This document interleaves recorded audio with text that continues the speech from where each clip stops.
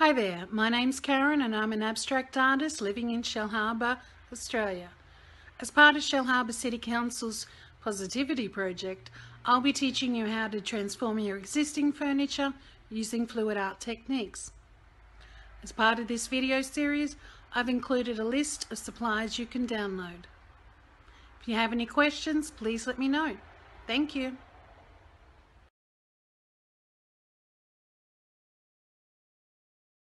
Here are a few examples of my paintings using fluid art techniques. In this video series, you'll learn how to paint pour and also resin. They're two forms of fluid art. Fluid art is where we have acrylic paints and we add a medium to them. In this case, I use Floetrol, and it creates a runny consistency. It lets it flow across the canvas. Here's a couple of examples of recent tables I've completed. They were paint poured on first and then resined.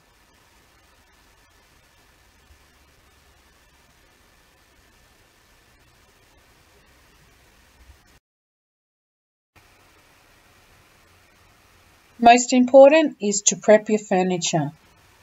Here I'm going to spray this pan 2 times ultra cover gloss white over the top of the glass. Luckily, with the pieces of furniture I've chosen to use in this video series, I don't have to do much to the actual legs or any other part of the furniture. If you do need to repaint them, the same brand of spray paint you can totally use. Choose whichever colour you like. It's always good to put a primer on first, and the same Rust-Oleum brand as well. It's really good. Ensure that you've got complete coverage right across your surface.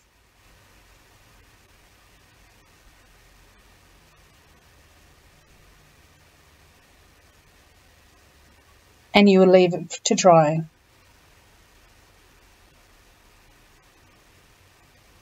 So, first up, we'll need Floetrol. Floetrol is our pouring medium. And we'll need acrylic paints. These are Geraldo brand. I do sell these through my art store. I also use these Deco Art Extreme Sheens. These colours, extreme sheen metallic paints, so I like those effects on the edges of my paintings. That's a deep sea colour, Geraldo. Lay is the bottom, very, very light turquoise. There's metallic gold there in the extreme sheen. Raspberry in that large tub there, same brand Geraldo. Small raspberry colour, or berry I believe it is. Put my gloves on. With paint pouring or any type of fluid art, it can get quite messy, but particularly with paint pouring.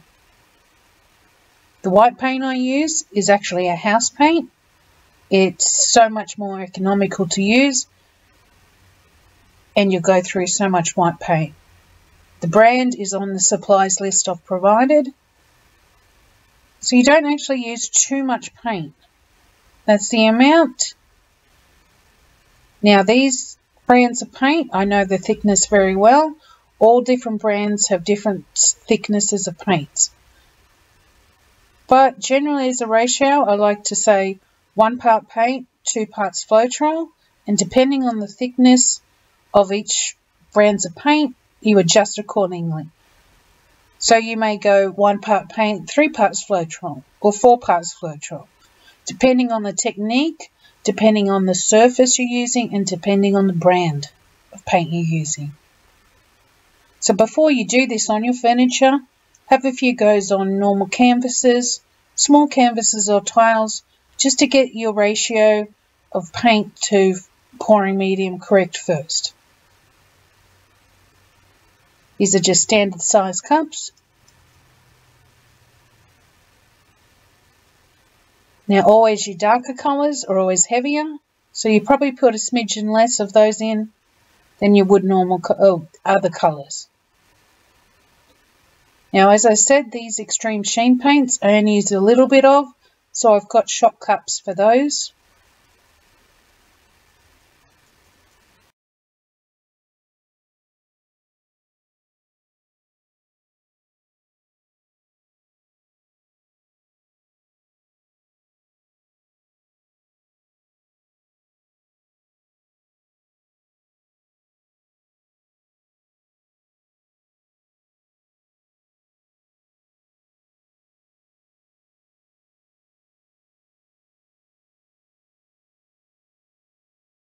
See how much Floetrol I'm adding? It's probably at least 3 times or 4 times the amount of paint. And it's always best to have more paint than you need than too little. Obviously you want the whole paint to cover the canvas, or in this circumstance cover the actual tabletop. But you can always use that paint that you don't use here in another project.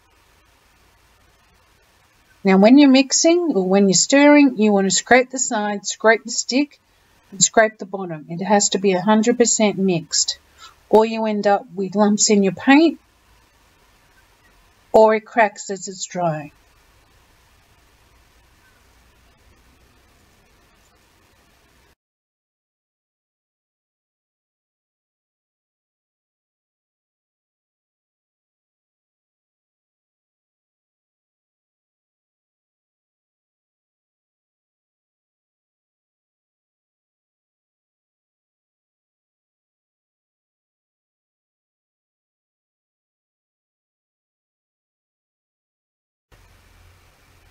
When mixing the larger cups, you may get a cramp after a while.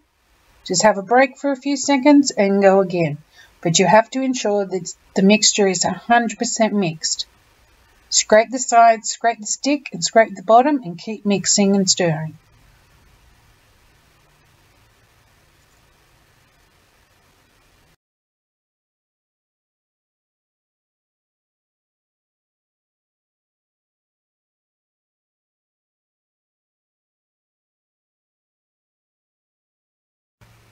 As they say, the consistency you're looking for is melted ice cream or warm honey. It needs to flow off the stick with ease.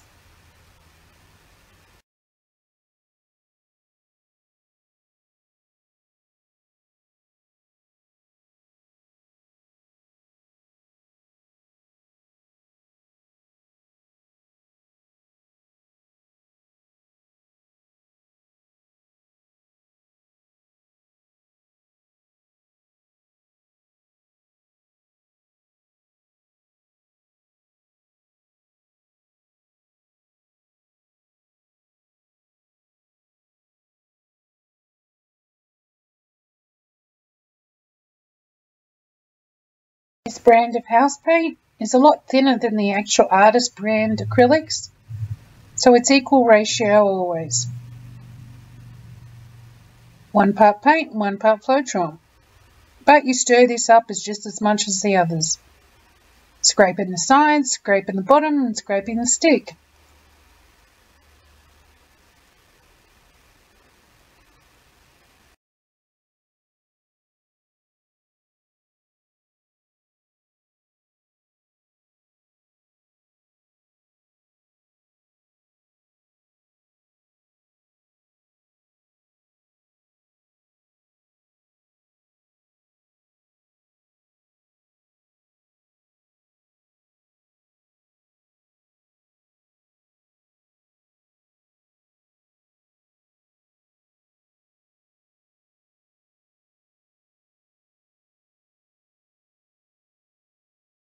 Other really nice extreme sheens.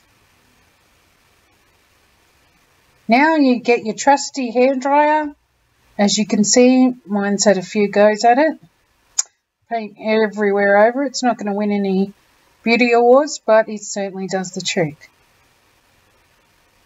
Now I want to pour my paint. I guess this technique is sort of a version of a Dutch pour, although I do not puddle pour. I put paint over the canvas next to each other as opposed to on top of each other. This is my version of it.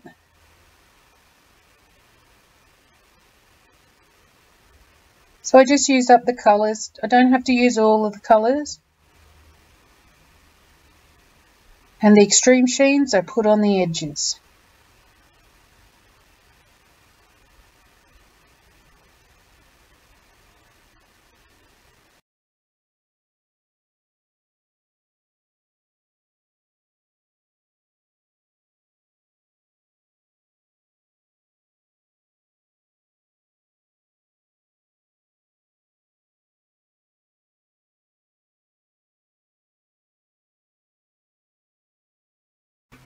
You don't want to put too little paint and you don't want to put too much on there. Now here's another view. Might be easier to see how much paint I put on the surface.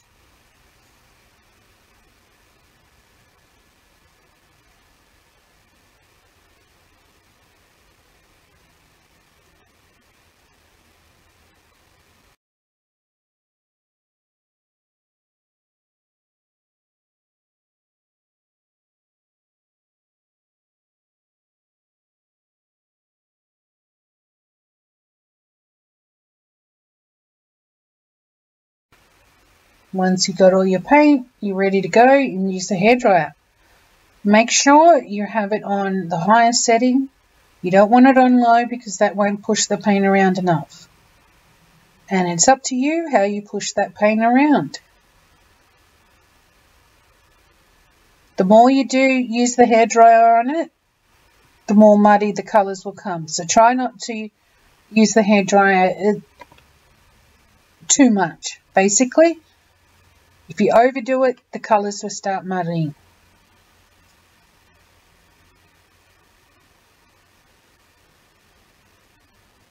Now the cells that will start appearing, or those little circles, there'll be a video coming up soon where it's a close-up and you'll see. They'll start popping. The torch, and you want to pop the air bubbles. If you don't pop the air bubbles, they can dry as little tiny bumps across your painting. And most of the time when those air bubbles pop, they turn into more cells. And cells are the effects that everyone loves. On my paintings, I do love a little bit of cells. I don't want them to overtake the whole painting or the composition. All those circles, they come in all different shapes and sizes. They're cells. And as you can see in the close-up, the extreme sheen gold, metallic ruby, they're shining through just in little parts. And there's metallic aqua turquoise it is, just on the edges. And here's another view. All that paint coming off the side. Now, once that paint that does come off the side, once that dries, you can use that. They're called paint skins. And you can use them to create your own jewelry. That's another thing to YouTube. But they look pretty cool effects. So you'd want to leave it there for a little while to dry. These normally take about 2 to 3, maybe 4 days, depending on the weather where you're at, to dry. You wouldn't want to resin them for another week or 2 though, just to ensure that all the layers of that paint are completely dry.